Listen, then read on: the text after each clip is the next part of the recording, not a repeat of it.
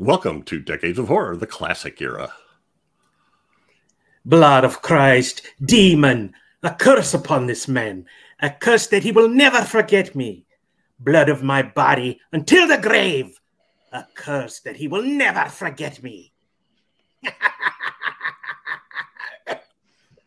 This is that. You okay? You okay? Cursing takes it out of you, doesn't it? Yeah. This is episode 152, recorded May 21st, 2023. Gruesome Magazine. My name is Jeff Mohr, and on this podcast, we cover the good, the bad, and maybe even the ugly horror films released since the beginning of time through 1969. In each episode, we'll discuss the monster, spirit, psychos, and villains that have haunted movie-going audiences since the dawn of film history. You put Decades too much elk testicle in there, Chad? Sorry. Yeah, a little bit. I took an extra elk ball today and almost choked on it. We don't normally talk about that, but if you listen to the last episode, you would understand. So that probably doesn't sound any better. Doc's like, where am I? Decades of Horror, Gruesome Magazine are partnering with Play Now Media on several other channels. Classic Era is on the Classic Sci-Fi Movie Channel, the Classic Horror Movie Channel, and the Wicked Horror TV Channel. So check us out there. We're there. It's cool. Yeah. They have a lot of cool movies too, so I frequently flip through there. Anyway, with me this week are my incredible co-hosts. Chad Hunt, co-host on Decades for the 1970s and 1980s, film producer and director with Wreak Havoc Productions, and a comic book artist and writer. Oh, I'm sorry, Il Demonio. I didn't realize. Il Demonio. I don't know what that translates to, but probably like, the big dummy. Don't think it stuck matters. No. How you doing, buddy?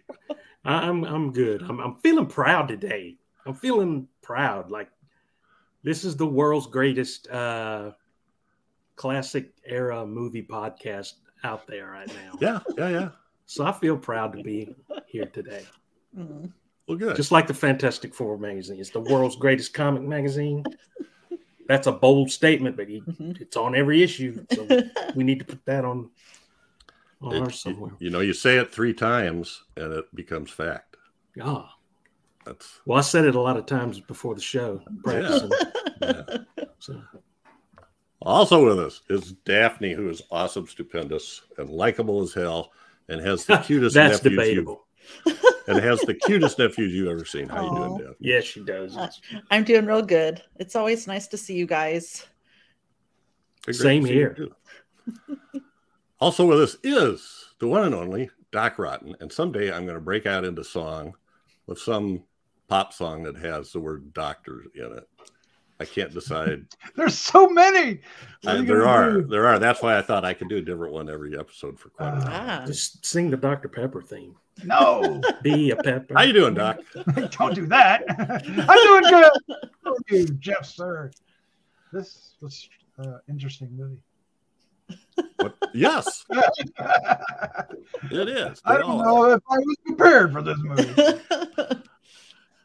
That's the way we like it. One does not prepare for Il Demonio. No. One just absorbs. Spoiler alert. Even though our title says we're a review, we do much more than that. So we're going to talk a lot about this. It won't take as long as a movie, but it might come close. So it might come close, yeah. We're just going to chat about it and talk about whatever trips our trigger. And we're going to spoil the heck out of it. So if you haven't seen this, you should probably go check it out right this minute. It's playing on Shudder, and it's also available on Blu-ray. What we start off by doing is giving a few basic details of the film that we're covering, with our followed out by our first impressions, and then some taglines. And finally, we just move into general discussion and whatever trips our trigger. Hopefully relating to the film. Unless Tef Jeff gets off on tangentital. Fat chance. You go off on a tangent. I've never heard such. No, I never Malarkey. do. I never do. Chad likes tangentals. Who doesn't? As long as they're better than elk balls. That's right.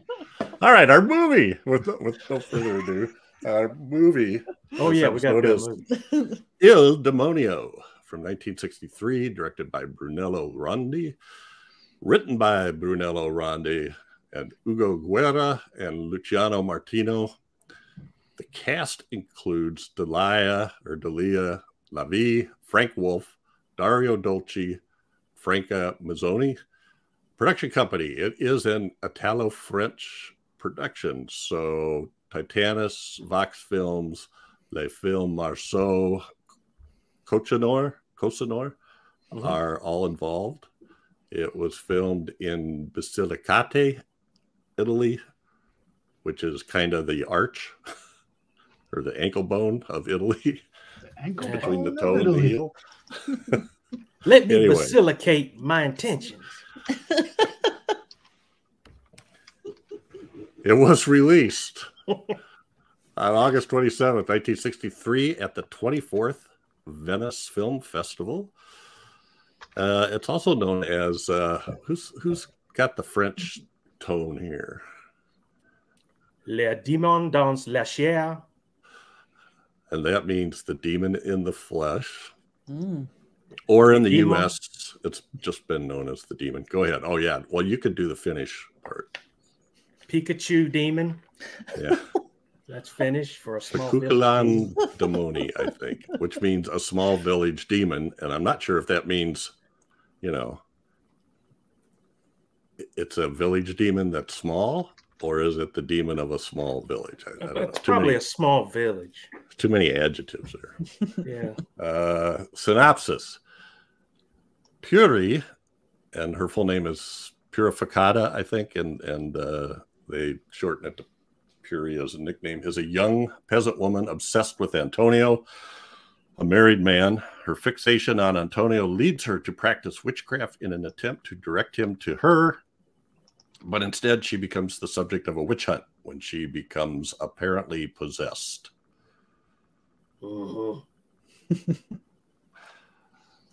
And this was, I just threw this up, that is Miss Lavie. This movie has cool sets and very cool cinematography. Yeah. All right. So I think maybe we should get to our first impressions. Daphne, this is your pick. So what are your impressions of this? And why did you pick this film? I don't remember exactly why I picked it. I think I was just looking at some folk horror that I just wanted to see some folk horror and came across it. I really like this movie. I like the story. The actor did an amazing job. It's beautiful. I like the naturalness of it, the realism of it. I really liked it, and it was pretty darn intense. And I feel like it was a really good example of folk horror, and it made me think about a lot of things, like religion and women, and then just different cinematography stuff. I wish that she would have been in more movies, or I just need to see more movies maybe that she's in, because I think she did an amazing job in this movie. But that was my first impression. I liked it a lot. Yeah. Okay. Doc, how about you? I knew nothing about this movie. Yeah. I knew nothing about this movie until you brought it up, and I was like, and I confused it with like one of the other. It doesn't matter. I was like, what's this movie? Another movie with demon in the title. Right? Yeah, there's a lot of them. But anyway, regardless of that, at least you watched the right movie, though. I did watch the right movie. It was absolutely fascinating. I'm not sure that I it all. Can't wait to hear what Daphne has to bring to this, because I think it'll bring a lot of depth to this movie. I was fascinated by the lead actress. She's just magnetic in this role. Troubled, but magnetic. She is not quite all there. The character, I'm sure the actress is, but I have no idea. But the character is. I can't. Well, I mean, she ping pongs back and forth between I'm a witch, I'm possessed, I'm a witch, I'm possessed.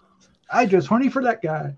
Yeah. But so I'm not really sure what's going on. But it's there are scenes in here that are definitely influential, intentionally or not, on other films that we would see in decades that would follow. And the cinematography is absolutely stunning. But above all, were the location. I mean, this it starts off saying, and it has like a little thing about the folk, kind of a folk horror history, and then it goes modern day, and then of course, now it's 60 years old. But it's like, even in 1960, this was modern day, and it just feels so genuine, and it was just great locations, and it's so confined in that you really get the sense of the area you're in, even as somebody that has never been anywhere near that area. It's very foreign to me, but the buildings and the large stretches of land, and when you walk to something, you have to walk over the mountain, down the mountain, through the woods, and literally you got to crawl through, which I'm pretty sure they didn't have to do, but they chose to in this movie. I enjoyed it. I'm still scratching in my head a little bit, but I enjoyed it. Yay. Well, That's good. what I say. We do that a lot on this show. Do we? Okay. Yeah. We do. All right. Thank you. Okay. I've seen this movie on Shudder, but it looked like one of those cheap, the little thumbnail they have for it. It doesn't really tell you anything about the movie, and so I always kept scrolling past it. But this movie is mesmerizing. It's a little weird. It's off-putting. It's disturbing in quite a few areas. I felt so bad for this lady.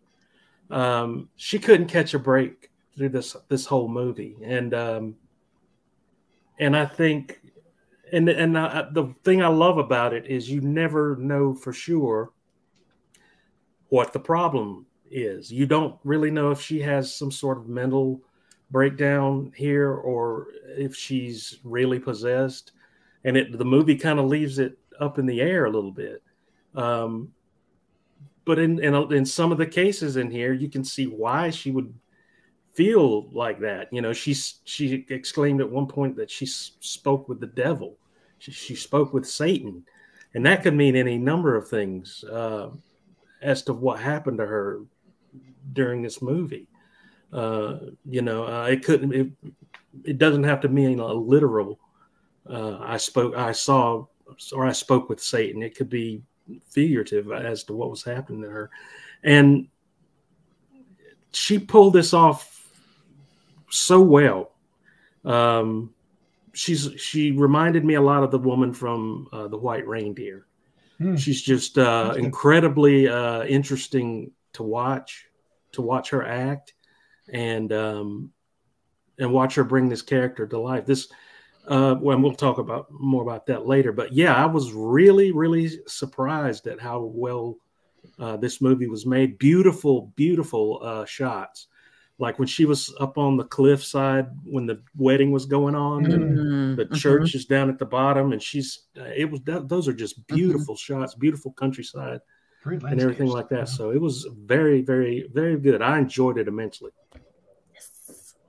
Yeah, I did too, and I had known about it, and I actually owned it, but it was in this big box set, and so I hadn't got around to it yet. I'd watched a couple of films from it, and it's a collection of folk horror stuff from Severin. But this was one of those movies that, in terms of action, maybe. Well, I guess there is. I was going to say there's not a lot that happens, but there is a lot that happens. But there's a lot of scenes of, like Chad said, walking and stuff. But it was. I found it. Well, I think maybe you said fascinating, Chad, but or mesmerizing. That was it. I was locked in the whole time. And if there wasn't something action going on, I was looking at the location or the sets or the other people in the shot. This is obviously Dalia Levy's movie. She is like the centerpiece, and I think she's in almost every scene, with few exceptions. So yeah, I liked it too, and it's one of those classic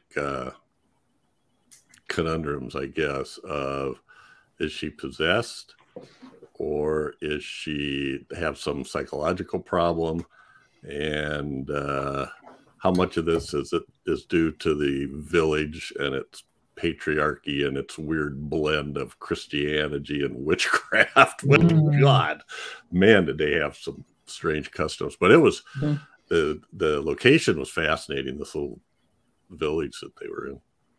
Anyway, I loved it. I'm glad you picked it. So I'm so excited to talk about it. Yay.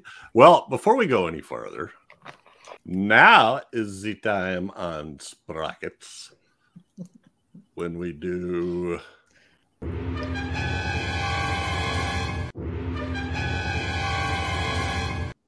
taglines with Chad. Oh, only two bars on that one. Okay. Yeah, I always forget to turn off the loop. I was only going to do one. Anyway, your ADHD's getting better. That's what. Yeah. Okay. Taglines for The Demon are very short. Very short. There's only one tagline, and it goes a little something like this. One night she wakes up bound to the bed and her body is bleeding. The revenge of the devil will not delay. It just won't. Believe me, I know. We talked about this yesterday over tea. Over tea. What was in that tea? That's the there will be no delay. That's none of my business. That's been Taglines with Chad. Tagline with Chad. Tagline with Chad, yes. Well, yeah, there wasn't very many on this one. And it actually seems like, I think somebody probably translated that because it wasn't exactly bound to her bed and her body bleeding. Yeah, maybe. I guess that makes sense. But anyway. All right. Well, let's take a look at some posters here. This is the one that I saw the most of, maybe because it was in IMDb, but it's got her name, and Frank Wolf is the other lead. Little Frankie Wolf? And there's the scissors stuck in the floor, which happens.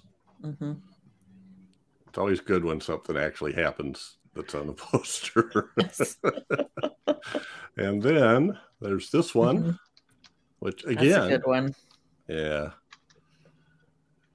I don't know. That was very strange. That was after she made her potion. Oh, there's a tagline we missed. That's more a blurb.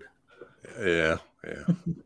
That goes on. And then we have this one. Remember, this was a what's that? Oh, okay. If I may interrupt, yes. I did do my duty, and I did a little research.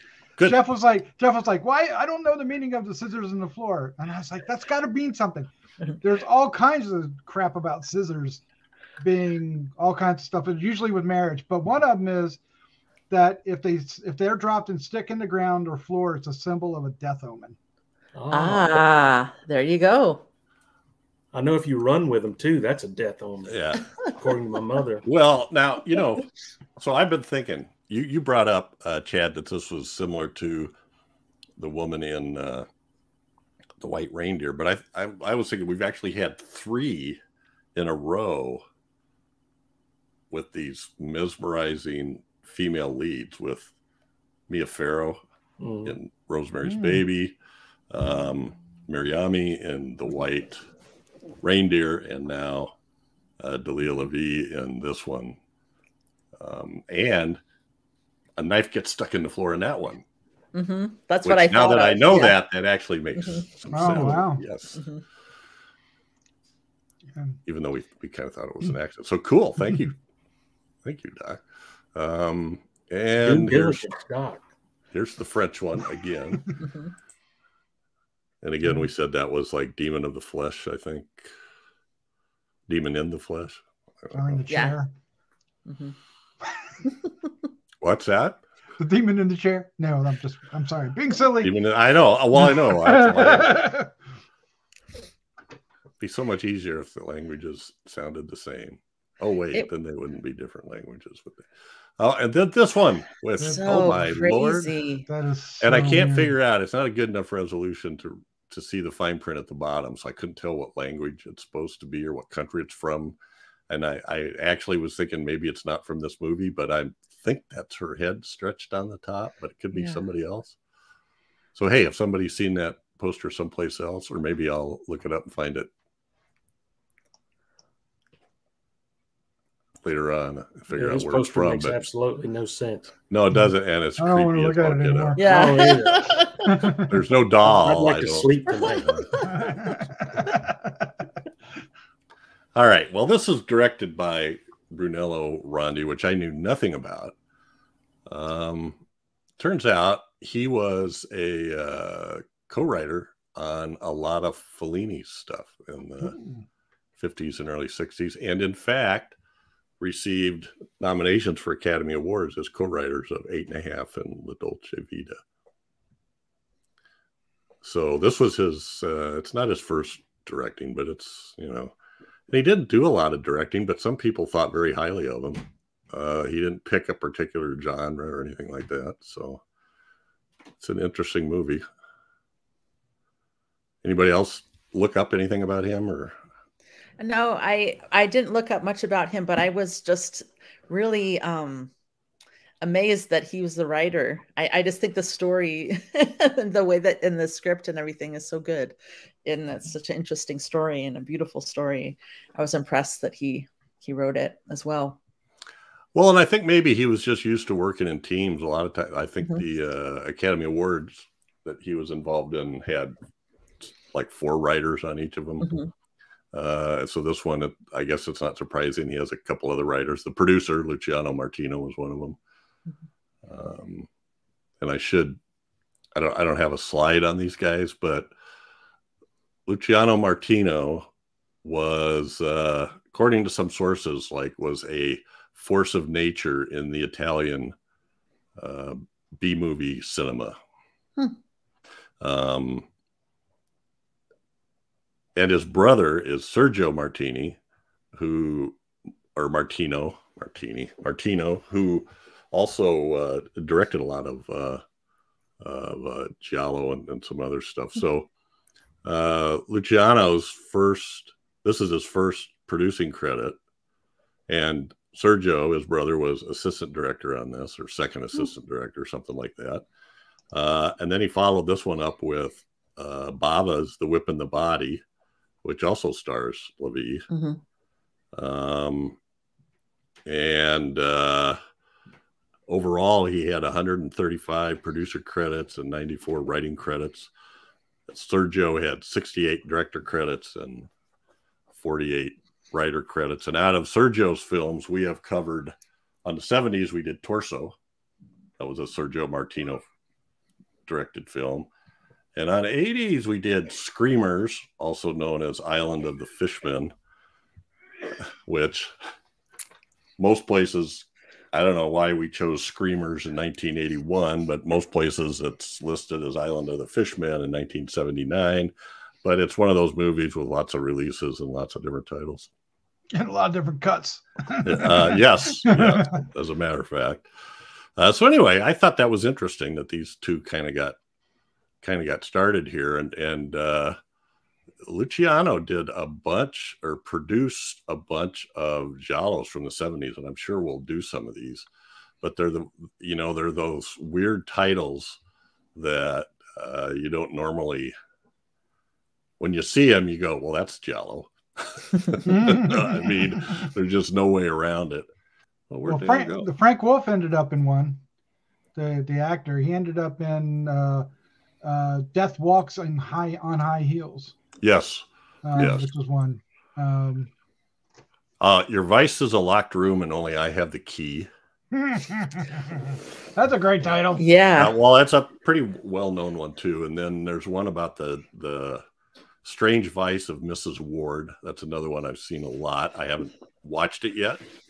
I will, but I haven't watched it yet. And Spaghetti Western, Arizona Cult, Hired Gun. But you brought up Frank Wolf, Doc. Let's take a look at him. He's one of those guys that kind of seemed familiar, but yet I couldn't place anything on him. And he went, he was in a couple of Corman films in the 50s, and then he went over to Italy and made a name doing, basically was like a major force in spaghetti westerns. And he was hired to be the villain, or was asked to be the villain for Fistful of Dollars. But he turned it down. I can't remember why he turned it down, if he had something else going on or what. But anyway, and then when the spaghetti westerns kind of died out, he started doing some Italian crime movies. Unfortunately, he suffered from depression. He killed himself in the early 70s. I think he was like 43 or something. But he's really the only person with a recognizable part in this. I mean, right, because he's everybody else just says a couple lines. Yeah, and he's the only one that gets scenes without Delia in them. Our main character, when he goes and talks to the mother of his future wife, and all the stuff. And then there's another time when they're talking, when they begin the witch hunt at the end. He gets he kind of leads it a little bit. Yeah, he kind of goes over. He doesn't know how to sow a field terribly well, but hey. Yeah, he was struggling on that. I would struggle too. I would look. That wasn't primal farmland, no. No, it wasn't trying to beat the thing back together with a rock or something. I was like, okay, good luck with that.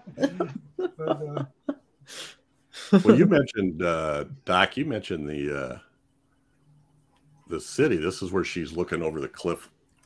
She's like standing on a cliff, looking down on the church.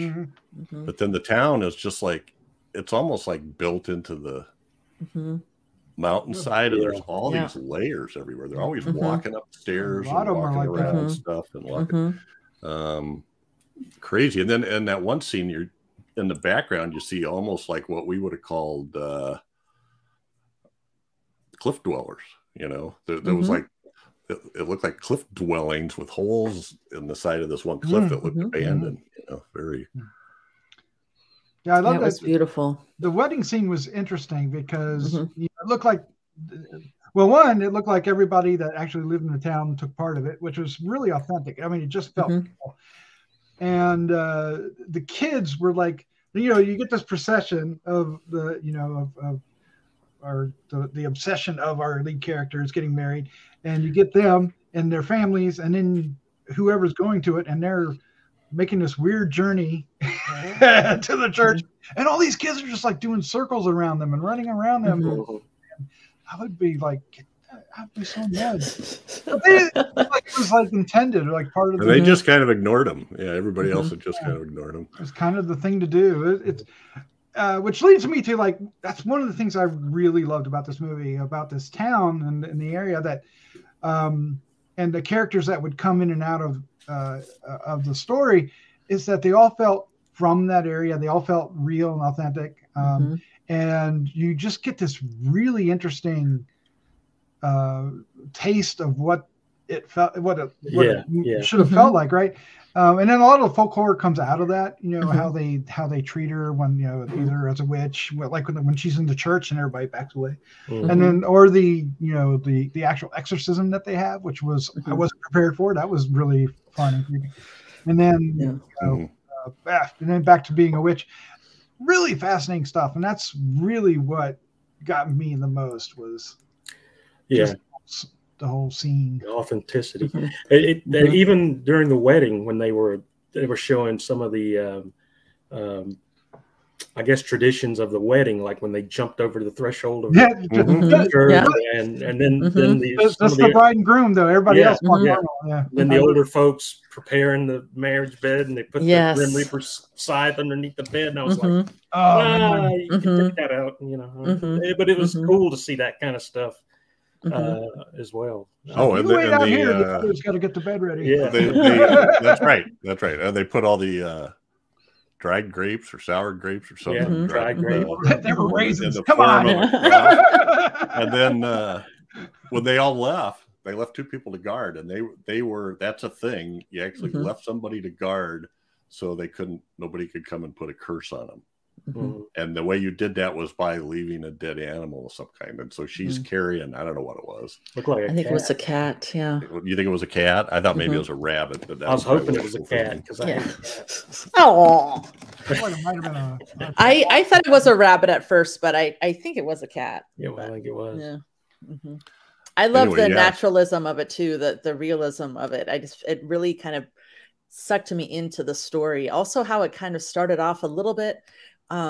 You guys were talking about how you don't really know what's going on, which I loved. I love not knowing if she's possessed, obsessed, you know, mentally ill. But in the beginning, it's almost like not a documentary, but it was just kind of like you were watching this village from kind of like, I don't know, maybe a little bit of anthropology or something, I'm not sure, but I like how it just kind of brought you into the story, and then the naturalism of it all just made me really part of the story and care about these people.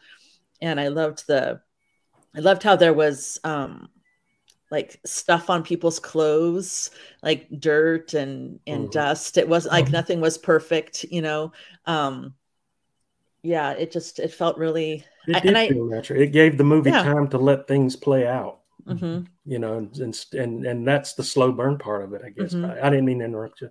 Oh no, it's. I was just gonna say I'm pretty ignorant about Fellini, and like I hear people talk about neo-realism and stuff in Italy, so I wonder if that's maybe part of it too, just kind of having the people in the village be in it, or having it kind of being part of the character of the movie. But it does blend really well with the folk horror, I think. It just really sucks you into that part. Yeah, all the superstitions about the curse about it. Like when she comes into the church, like I mentioned this earlier, she comes into church, she starts like standing right in the middle of everything.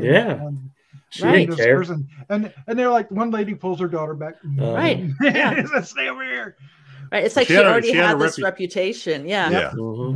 Well, apparently she gets, well, let me, so that I mean, we open with the scene of her making this blood curse potion or something, you know. Right. She's like, I think I got that somewhere here. Yeah, right away. She's putting that pin in her breast and bleeding. Her hair, in her hair.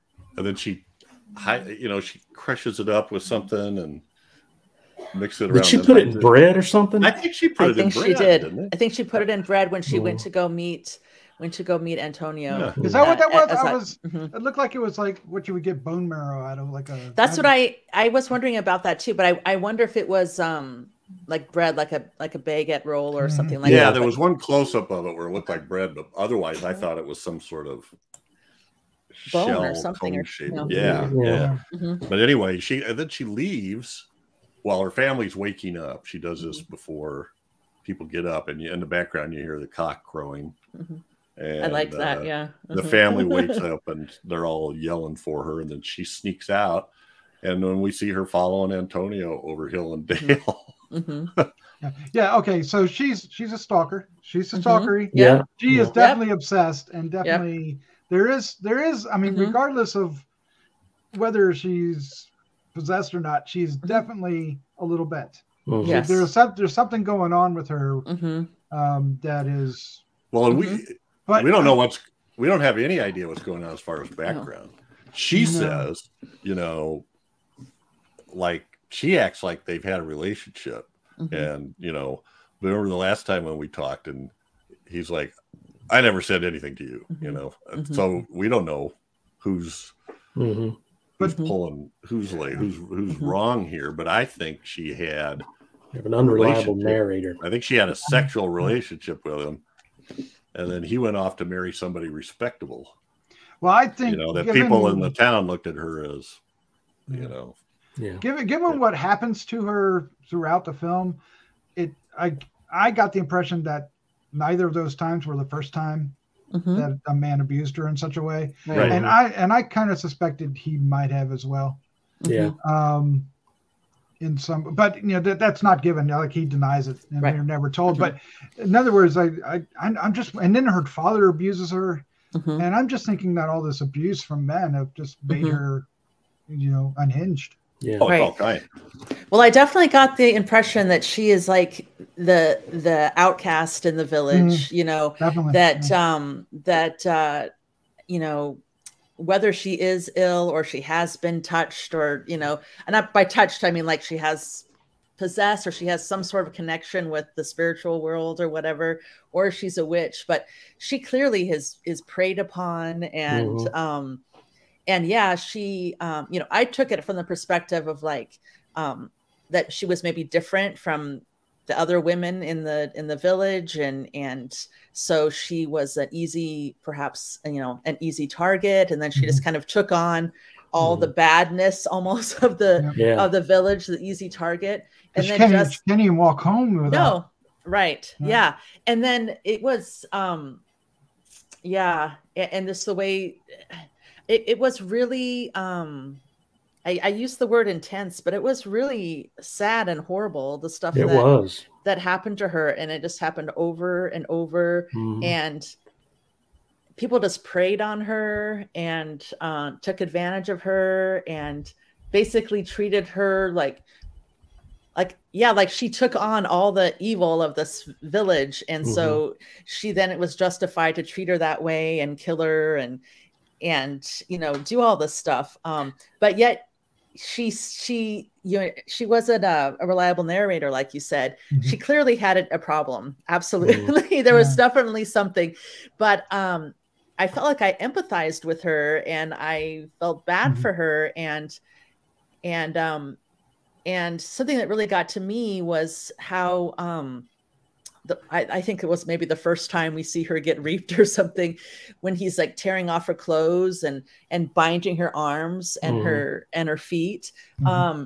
And how you just see, and hogtied her, and you see her the next day, just kind of like at the water, just hanging out the water at peace, you know? And I just think, you know, what did she do with the dress? Or is this, you know, like she just gets up and goes on with her day? This is just her, you know, her life.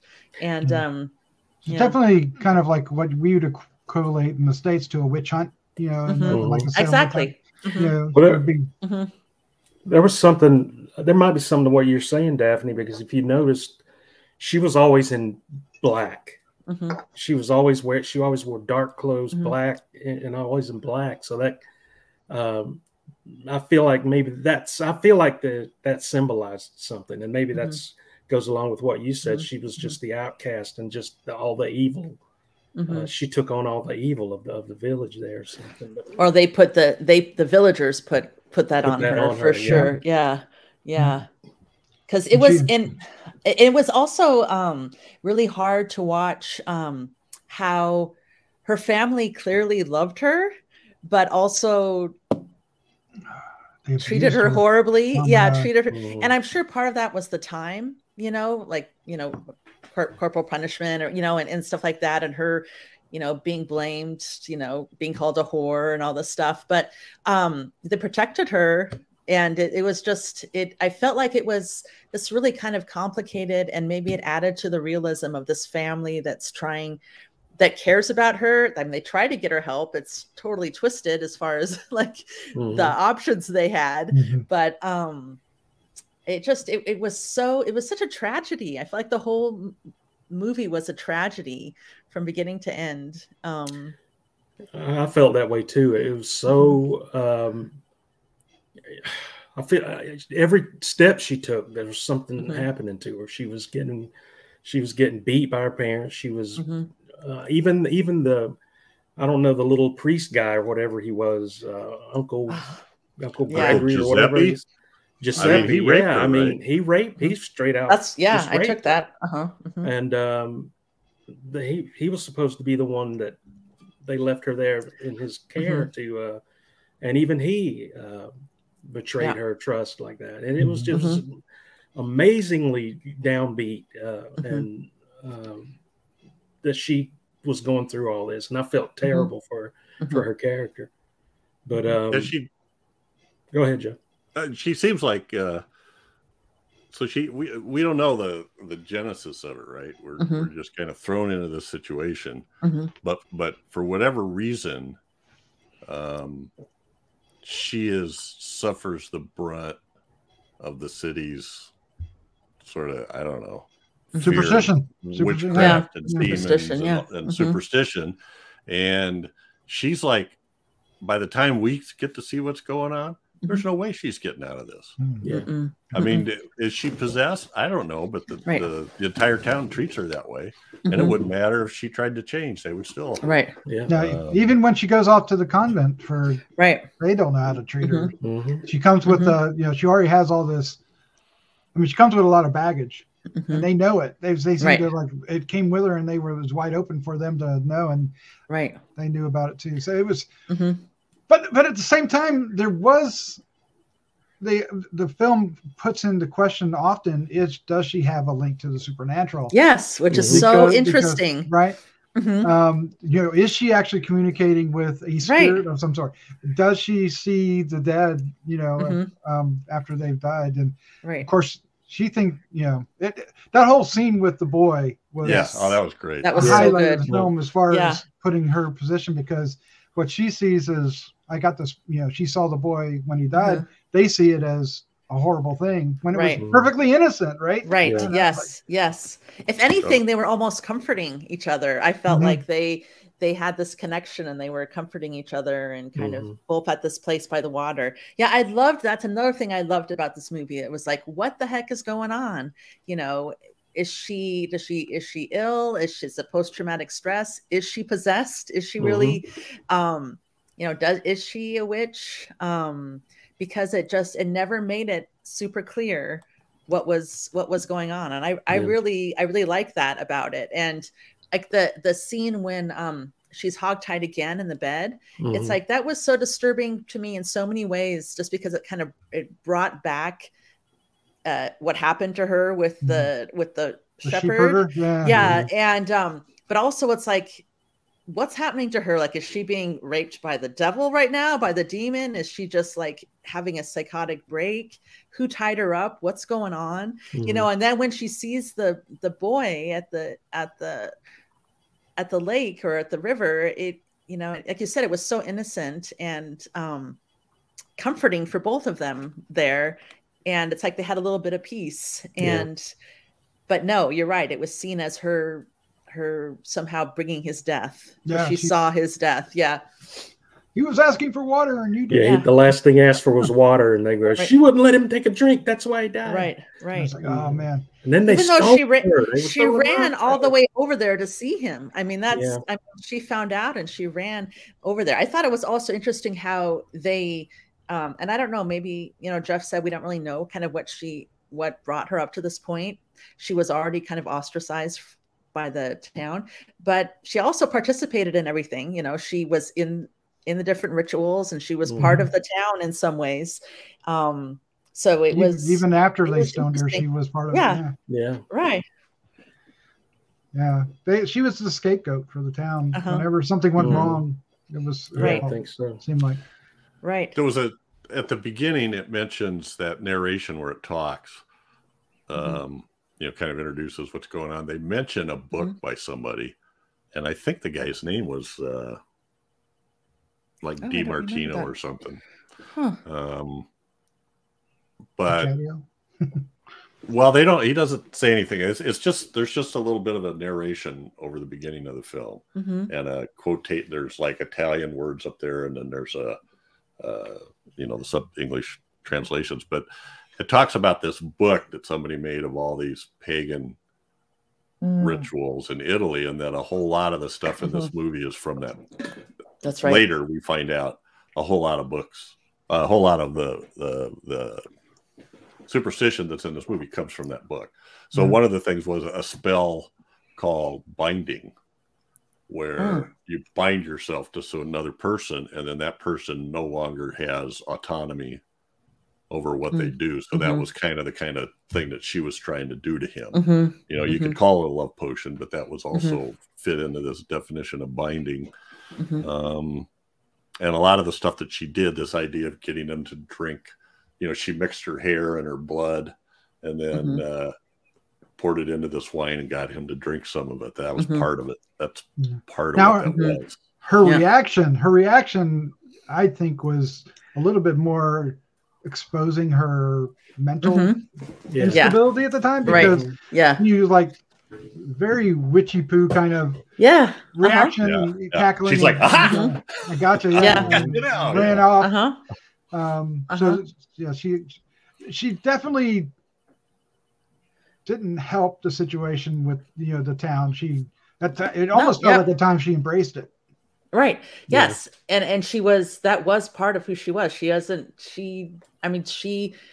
intentionally, you know, she was doing these things intentionally.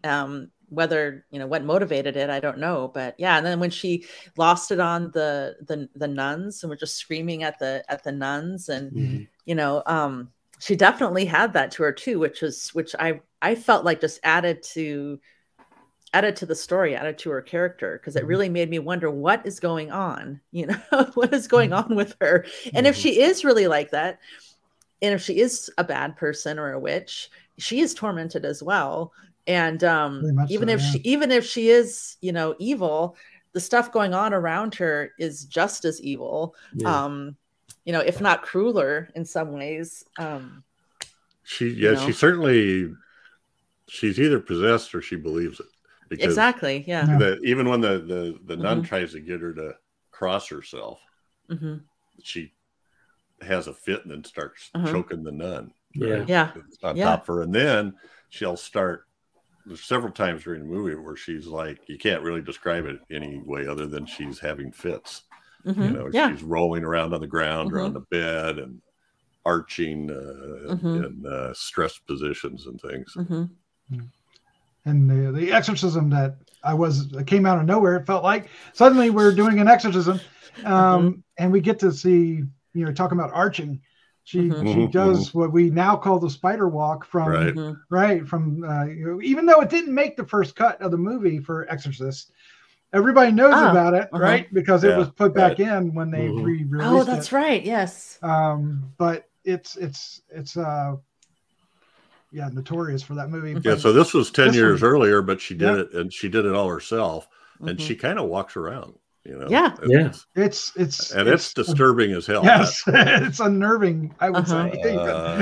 Look on her face when they zoom in on her face, and that upside down face is just I don't know if that's an example of a uncanny valley, but it doesn't feel right. You know? Well, that's what I thought was so great about her. She could be absolutely drop dead beautiful, and then the next minute you're like, what's wrong with her? Like almost like her face takes on another, like a mask is taken off or something. Kind of like what we talked about in The White Reindeer. But I loved that, because she never lost her beauty, but she looked like demonic or possessed or something underneath, you know. This is another one of my favorite shots here on the bottom. Yeah. It's like she has fangs. Like I could imagine fangs. Even though it's not a vampire, it's not a vampire movie, but I could put some fangs in there. he's coming at her with this crucifix, and I can't remember if he reciting some Latin or something. And she just like gets this maniacal look on her face and just shoves her face in closer to the cross, like stuck her tongue out. The picture you had where she was doing the spider walk and her head was upside down. I love the shot of the church upside down from her perspective. Oh yes. I mean, oh my gosh, it was beautiful, but also like an upside down church. I mean, it was awesome. It makes it that much more creepy and scary. Exactly. Yeah. That was great. Yeah, I mean, it's hard. You might go into this movie thinking, is this really a horror film? You know, what classify? But when you get to scenes like this, and there's plenty others, but it is definitely has this folk horror element to it. You know, it's not a this is probably this exorcism part is where it gets full into it, but it's it was quite a scene. That struck me, and also black and white. Yes, seeing this in black and white is just so rich. A lot of that with her. I mean, it's rich in the sets and definitely in the scenes, the landscape, but even with like her face and the face of the people. And it just really added to it somehow. Yeah, and the elders, they're so wrinkly, which they're probably younger than we are, but maybe. This is kind of an example of a pose that she has frequently throughout the movie. I just found this and I didn't have time to structure it, but the one on the right, she is literally screaming, clutching with her hands frequently throughout this movie because she's so tormented. Yeah. That Giuseppe too. Is it Giuseppe or is it? It was Uncle Giuseppe. Sticks his hand down the front of her dress. Uncle Giuseppe, they call it. Well, that card. Right. But it's just like, so there's all these things that they do to her, justifying it somehow. And it's just, and even when you're seeing her, it's like, oh my gosh, she's such an easy target. I mean, and she just has to go with it. Well, she doesn't have to, but she thinks maybe this person's trying to help me, or she's trusting them. Well, her family left him with her exactly, with the uncle. Uncle Giuseppe. Your wicked Uncle Ernie. But I also liked at the she was lots of times she would, like you were saying, her knuckles were like clenched a lot, but there were other times when she was really quiet and it almost looked like at peace, like when she was by the river, when she was touching the tree where the person hanged themselves. She was like had this connection to it. It's like she definitely had like this connection to something. She was like caressing that tree. Earthly. And she said too, the barbed wire that they put up. Yes. Oh, they told her that was good. She said, and I'm not sure where I saw this, but she said that they just told me to get through the barbed wire. Nobody said how or arranged it to make it easy, so I just walked up there and started kind of forcing my way through it. So she actually did get, her hand scratched and wow. Anyway. Yes. Sorry to interrupt again. I was just when I was just thinking of so many things that I liked about her character too, because she was, it's so strange because she was in some ways so, I don't know if evil is the right word, but she was something. But then she was so innocent sometimes too. Like when her family was digging up the hole to hide her, she was just sitting there eating an apple, and her family was looking at her just like, what are we going to do with you? Yeah. I mean, it was like, or there was something, and she was just, but it was just like, this is our daughter. We're protecting her. When she was sitting in the tree, when they were doing that, that was that the funeral?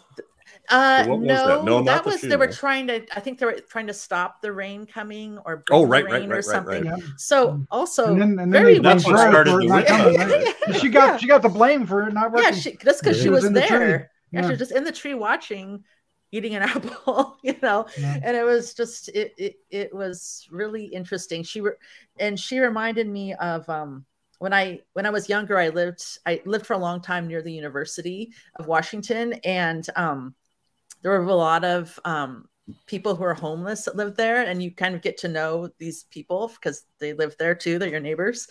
And there was this young woman who I made me think of her, because she was probably in her early 20s and definitely had a mental illness, but just kind of walked around. And I remember always thinking, oh my God, who's taking advantage of you? Who's, you know, what kind of position?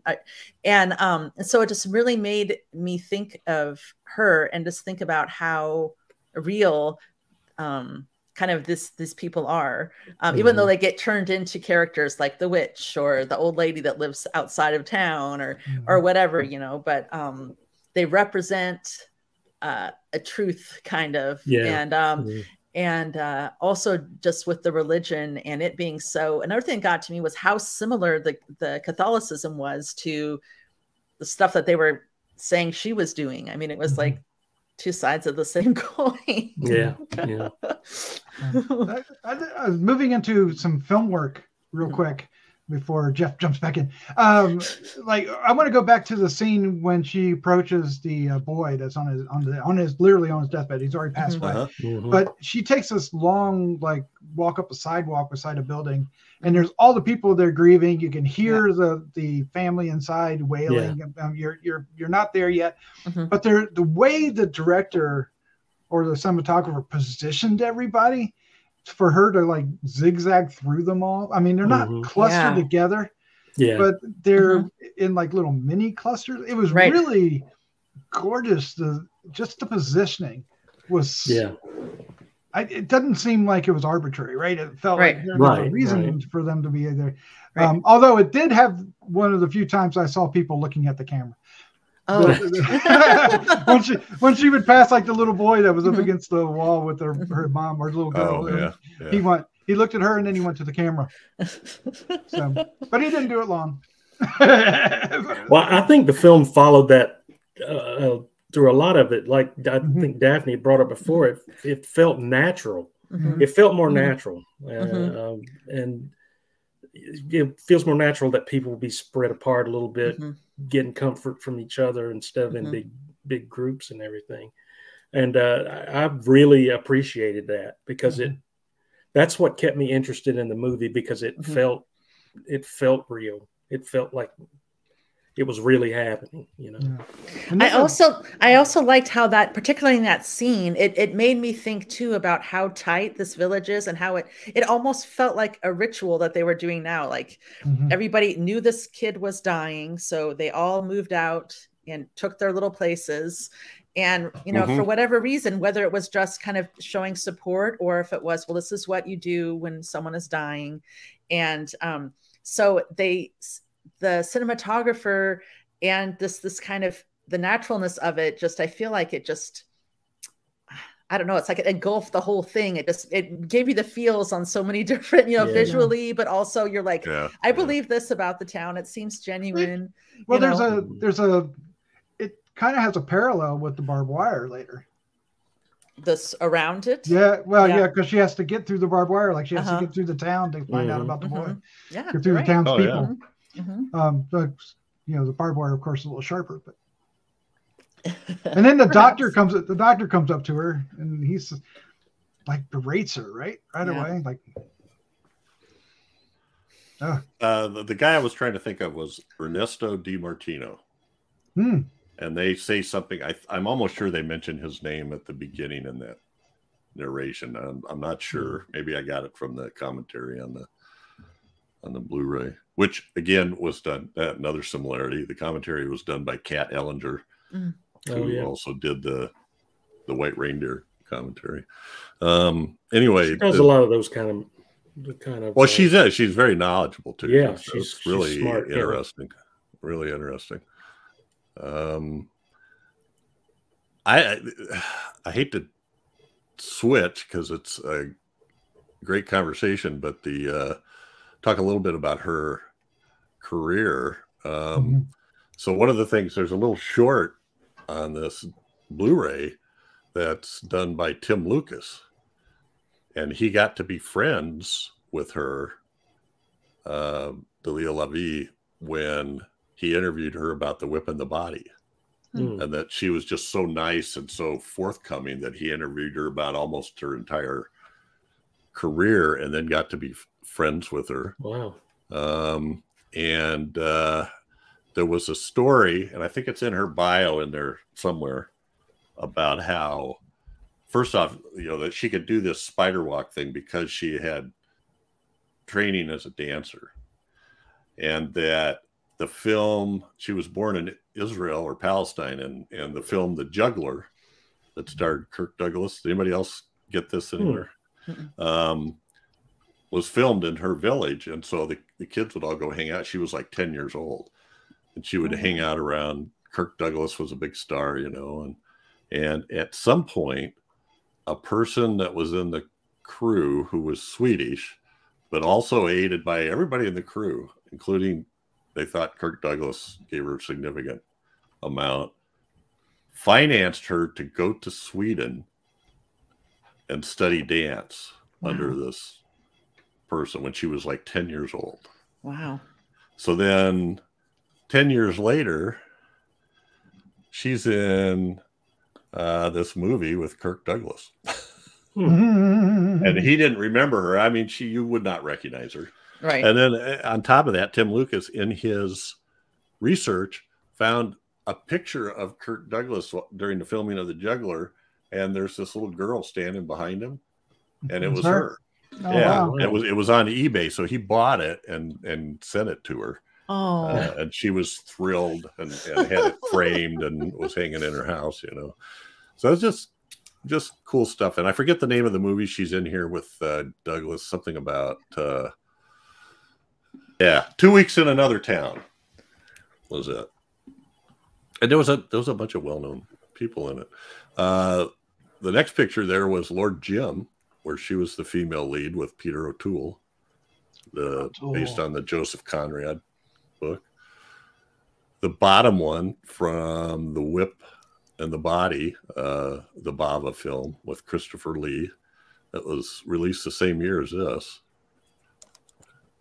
And then this top picture, she was in a Western called Catlow that starred Yul Brynner. Yul Brynner! And she's like a no-nonsense woman in this. And I think a lot of times she played ethnic characters in American films because we just can't imagine what else they could do, I guess. But I think she was a Mexican woman in this. But she's fighting him. She's got a hold of the rifle barrel, and they're fighting. That would be so cool. Yeah, fighting Yul Brynner. It would, wouldn't it? And then the bottom picture is her with Stella Stevens in. Oh, look at that! Oh, wow, it is. Yes. The first Matt Helm movie, The Silencers. And there's a huge cast of women in that. And she was also in Casino Royale, the James Bond. I did read that, yeah. Woody Allen, opposite Woody Allen. Woody Allen, and she was in another one that was like I forget the name of this one. Well, I got it right here in front of me.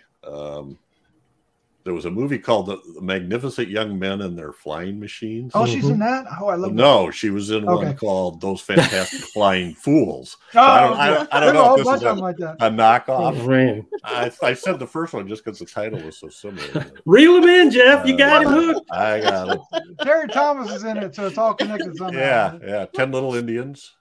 That's one I want to watch again. It wasn't an all-star cast, but it had Hugh O'Brien, which for an old Western guy like me, played Wyatt Earp in the 50s. So anyway, that was such a good movie. But she quit acting in 71, and she still thinks that this was her best role in El Demonio. It's amazing. She felt like that. She does. She really shows an acting ability. Yeah. But then I'd like to know what her take on the character was. If she maybe thought the character really was possessed or what. That would be interesting because she could have totally, I I mean, some of the stuff that she did in that movie could totally have just been over the top, and and then she also had this like sexualism about it too, but it wasn't. I don't know. It was it. She did a really good job. She did a really good job. Yeah. Well, you're absolutely very right. obsessive and desired that guy. Yeah, yeah. Sorry. The only thing that really points to supernatural is the boy along the stream. Yeah, yeah. But it could be her just having a hallucination. Yeah. But it's telling that it happened right then when he was dying, and he doesn't say I've recovered and I'm well. He says I'm not sick anymore. Don't worry about me. You know. Yeah. Well, the spider walk scene, but is she just but she doesn't get cured. She doesn't get exercised, right? She goes through because she's whatever they asked her to do, she refuses to do anything. She refuses to do the crusher heart. When you start choking nuns, you're ring I don't think you can be exercised at that. Say this prayer, and she's like, "That's too far." No. Well, didn't she call her like an old hag, something too, or she insulted her as well? Yeah. She was going at it. Penguins everywhere. All right, guys. Do we have final thoughts or anything else we want to? Please see this. Yes. Yeah. If you have not seen this movie, do yourself a favor, and it's currently on Shudder, but I think it might be on YouTube. I didn't go look. I watched on Tubi.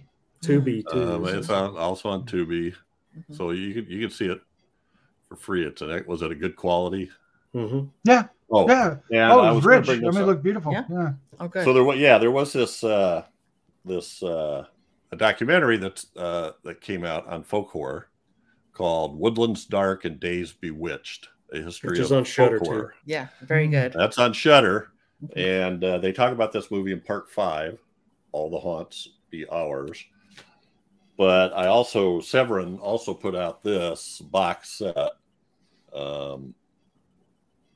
that's got, I can't even tell you how many movies are in there. Probably about 20. Wow. And there's not a single one of them I ever heard of before. Cool. And this one is a really good one, and there's some other ones. And you were talking with somebody on Facebook about folk horror. I forget who it was. Was it Steve? Yeah, I can't remember right now either, but I mentioned it last time. Yeah. Andy Morton. Yes, Andy. The movies that he mentioned are in this set too. So I'm slowly working my way through that, but there's some odd films in there, but they're really interesting, and there's a lot of good stuff that goes with it. Well, like Chad said, it's slow burn. I know some people, I love slow burn movies, so I'm not the best person to listen to, but if you're not into that, it might be not your thing, but it is really, really good. 5 minutes. I mean, if you're a cinephile, watch it for the cinematography. Yeah, the cinematography is amazing. Alone, and the landscapes will totally captivate you. Even if you don't like the movie, incredible. Right. And she's people, wonderful. The buildings, it's amazing. Yeah. I would say the same thing with her. She's wonderful, even if you didn't like the movie. She is. She really is. This conversation has illuminated a lot for this movie for me as well, because I did when I watched this movie. I was kind of like, what did I really watch here? And I was questioning, I liked the aspects of it, but what about the story through point? And I think we covered a lot here that really put a lot of pieces into place. So thank you guys. Yeah, thank you. Thank you. Yeah, great pick. All right, we ready for some feedback? Yeah. We got a ton. Let's see where we at. Yeah, we can do this. Yeah. So the first one, I'm going to read the first one. All right. I've mentioned this. I can't remember if I mentioned this to you guys. I mentioned it a couple times to people. This is from UN Owen. Unknown.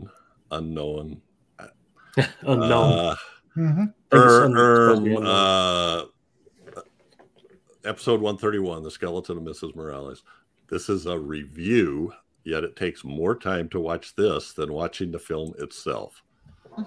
Buggy-eyed emoji. Siskel and Ebert could give good, knowledgeable, actual reviews for 3 major releases each, as well as new to video in under 30 minutes.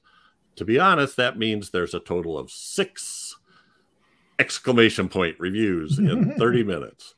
Who in their right mind has this much time to sit and listen for this long?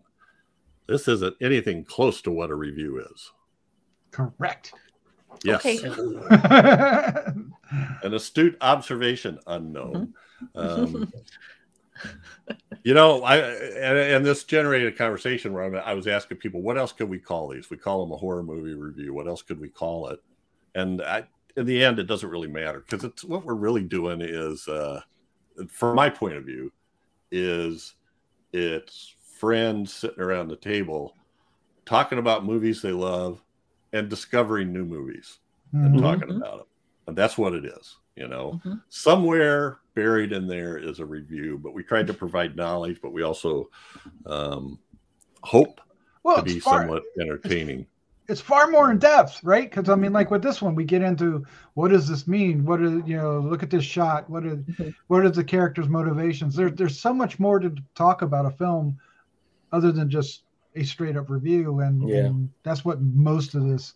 Yeah, there's hundreds of other channels, stations that do this movie sucked because blah blah blah blah, and then blah, blah, that last 5 minutes and you're done. But you don't really. We get into the meat of it.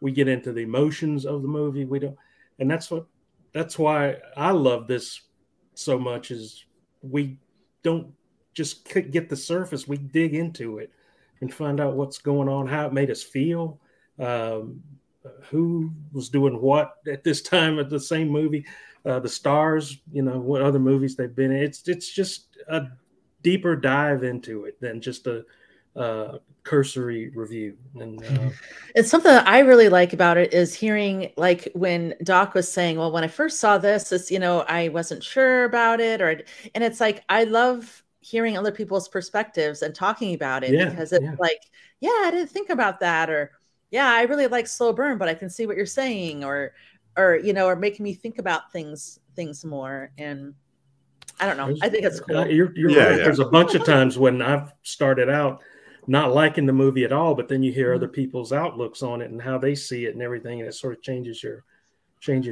outlook on it a little bit. Well, and we do a bunch of movies too, where if we, especially like the slow burn type, where I watch like 15 minutes or so, and if I was just watching these on my own, I might just go nah and switch to something else. You know, because I'm wanting something to grab me, but these, because we're doing them, I stick with them and find out, wow, this is well worth, you know, doing that. So, and you like to watch them more than once, you bugger. I do. I won't tell you how many times I watch this. And then there's sometimes when we don't ever agree on anything, like Girl Walks Home Alone at Night, or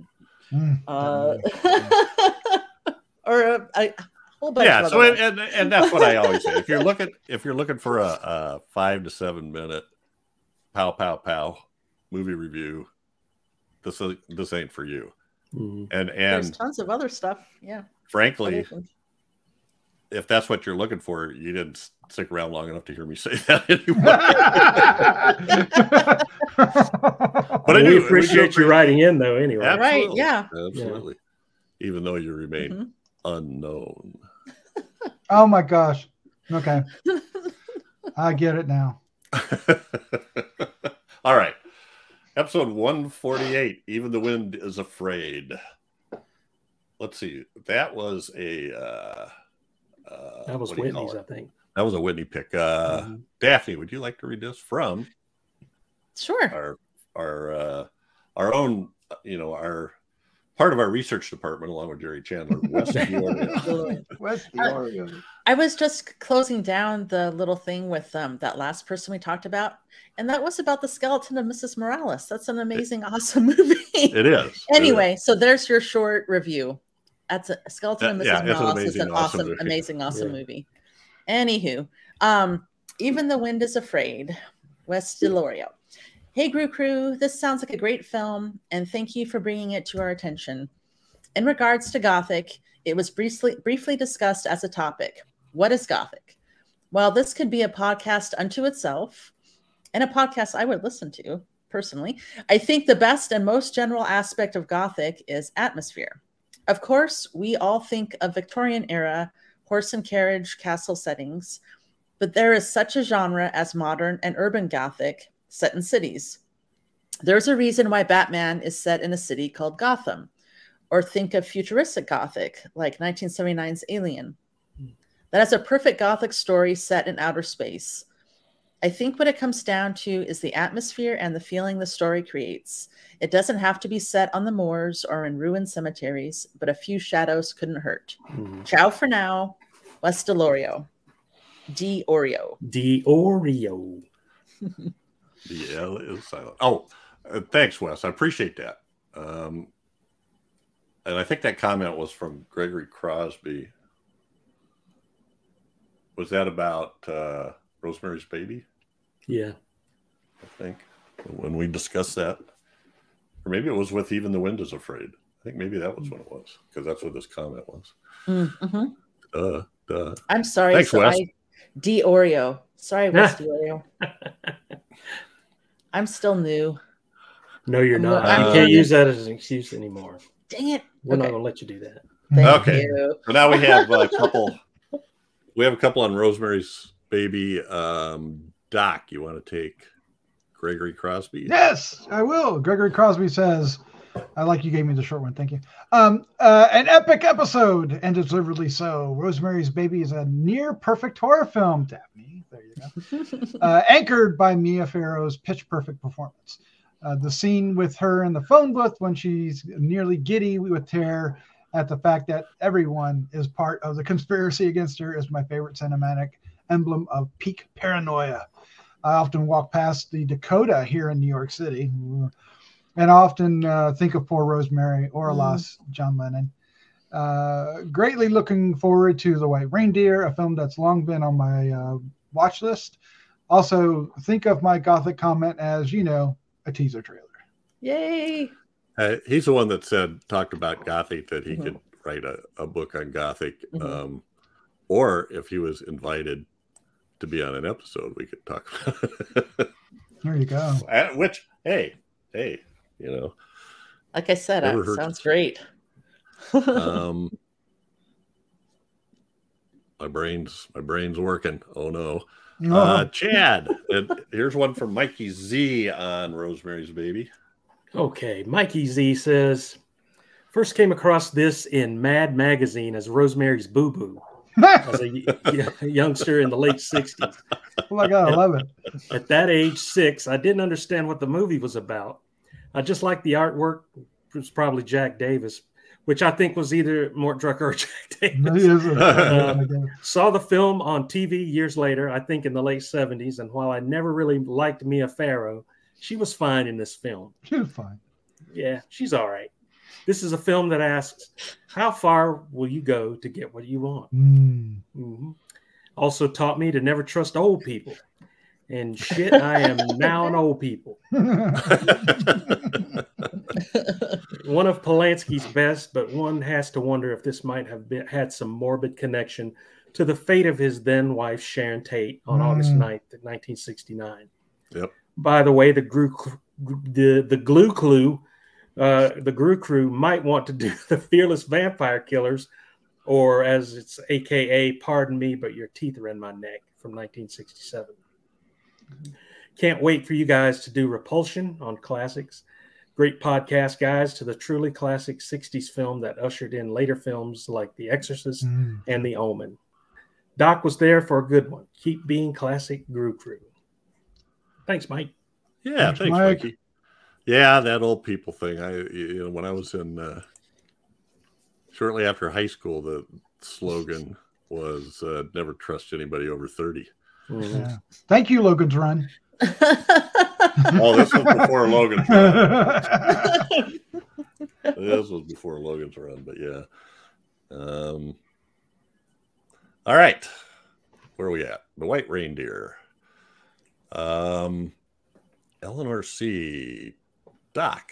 Yes. I'll read that one. This is about episode 151, The White Reindeer. All right, Eleanor. Great episode about an interesting movie that I'll definitely want to see now.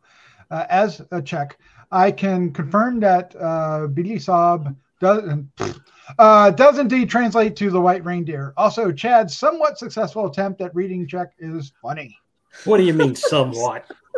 It was perfect. I appreciate that. We asked somebody to explain this to us, and they did. Eleanor, you're wonderful. Yay. Awesome. Thank you, Eleanor. Yes, thank you.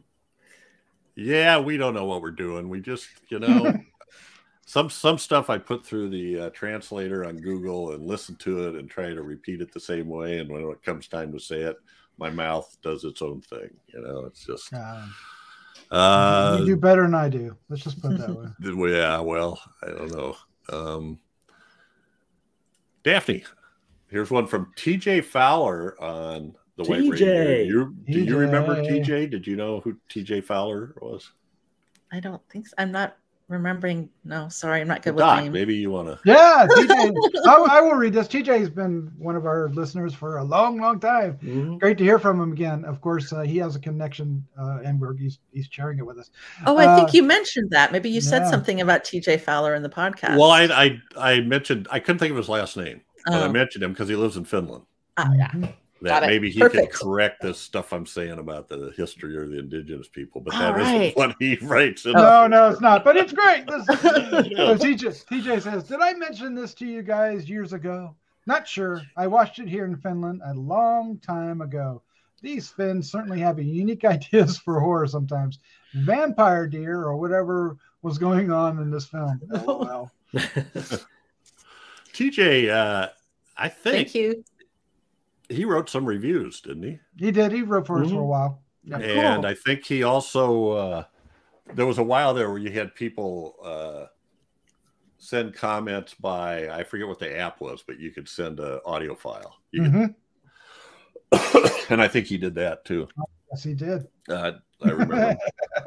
Photographer. I don't know what he's doing now, but he was a hell of a photographer. Yeah, he was. Originally from Tennessee, I believe. So. What's that? Originally from Tennessee. Yes, and did a lot of. I think he moved to Finland for the metal bands. I don't know for sure why he went there, but that's a lot of what he did. Anyway, I think it might come back to us, TJ. Yeah, more comments. Good to hear from him. It's been a while. Who feels like this is the last one and the longest one? The White Reindeer from Jerry Chandler.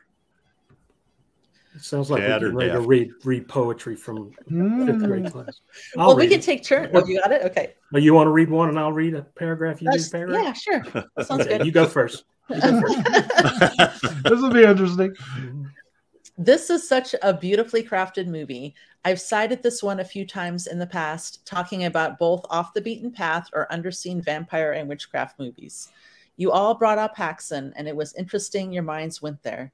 Not only have I linked the two in discussions in the past, since more people have known Haxan than this film, but I have been hoping for years now that the Criterion Collection would finally get around to releasing a remastered with some of the reported footage, either 5 or 7 minutes, depending on reports, dropped from other overseas remasters. I agree. Criterion would be lovely. Yeah.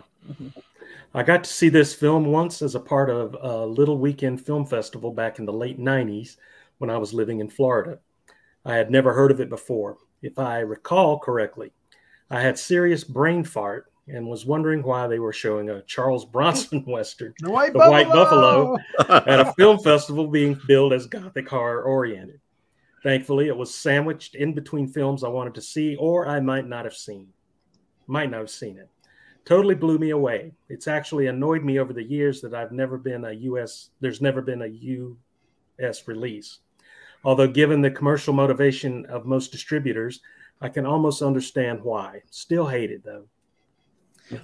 I think we watched it on YouTube, and it was I don't know if it was the Criterion one, but it was a beautiful copy of it. It was just crisp and clear and very nice. I think it's a copy of the Blu-ray from UK that somebody transferred somehow.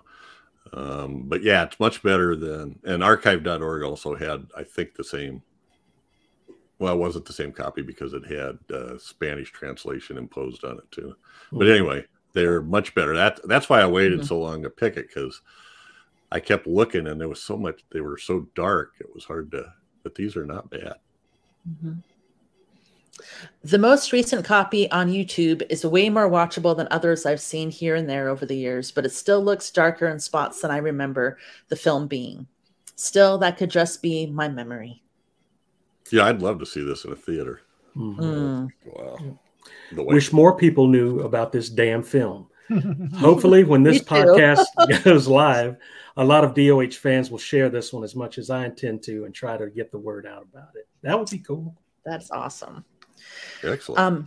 Related to Andy Ellis' comment on episode 146, Fantastic Voyage, and Isaac Asimov read during the episode, I thought the robot novels were my first Asimov novels. I found out much later that some beat-up secondhand books I got that were pure space adventure pulp fun were his. The copies I had were written by Paul French. It wasn't until much later when a Doubleday re-released them with the byline Isaac Asimov writing as Paul French that I knew they were his. Chad?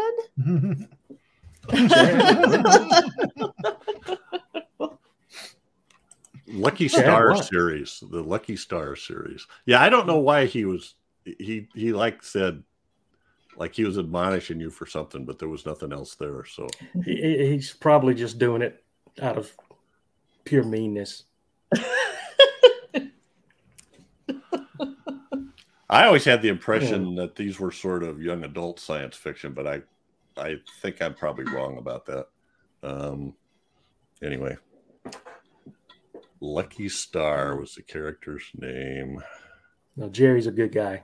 He is. Jerry's appreciate the knows everything about everything. I think he's seen every horror movie. It sounds like it. Yeah, that's awesome. Well, that's it for feedback for today. I appreciate it, people. Everybody, leave your comments on Gruesome Magazine YouTube channel. Send emails to feedback@gruesomemagazine.com, or you could make comments on the website under the episodes, or even in the Facebook page. Gruesome Magazine's H&R and DOH podcast Facebook group. Join us. Join us. So anyway, we love feedback. So please, anything, usually at least once during an episode we go, maybe some of our listeners will know the answer to this. So that was cool. They usually do. Awesome. That means they're smarter than we are. Yeah. Are we all ready to admit that now? Yes. Yes.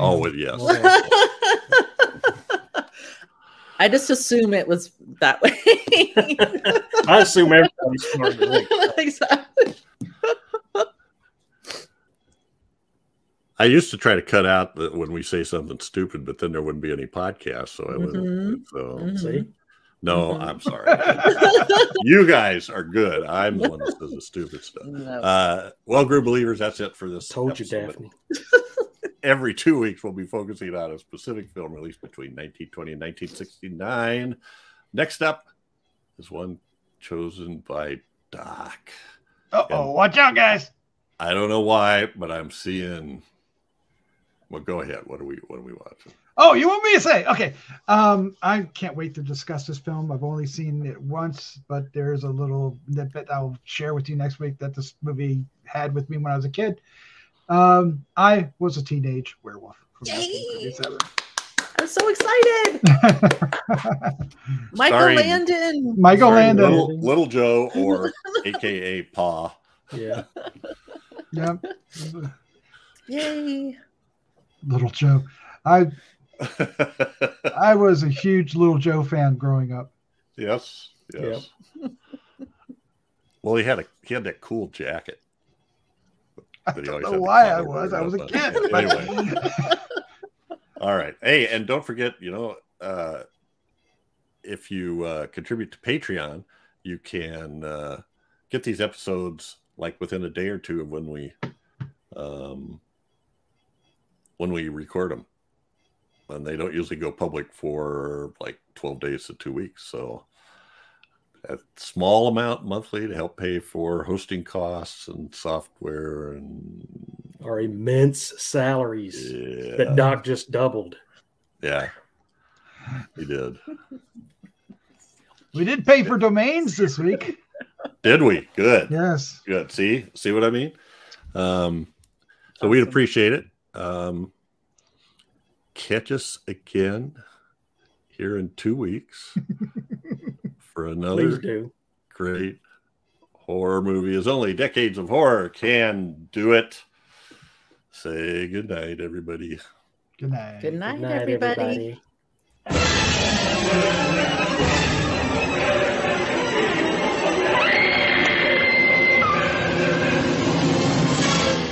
Gruesome Magazine.